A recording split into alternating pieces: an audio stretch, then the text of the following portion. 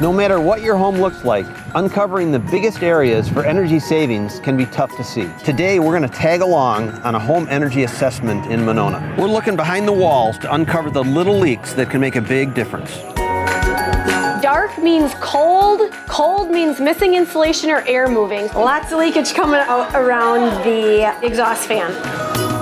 Homes really are, when we're thinking about energy efficiency, no more than just a box that's attempting to keep us either warm or cold. We get the blower door going. The blower door creates about a 20-mile-per-hour artificial wind on all sides of the house at the same time. So that smoke is moving. In an airtight window, the smoke would just kind of sit there. I can just feel air coming in right now. Oftentimes the windows are good, the area around the windows need help. And it can be simple help, like caulking all around. Laura says it's all about keeping the home as airtight as possible so that you can keep the air that you've already heated or cooled inside the house.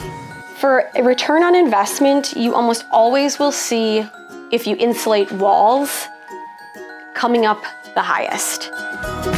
MG&E partners with Focus on Energy. If you're interested in a home energy assessment, you may be eligible for rebates. To learn more, head to energy2030together.com.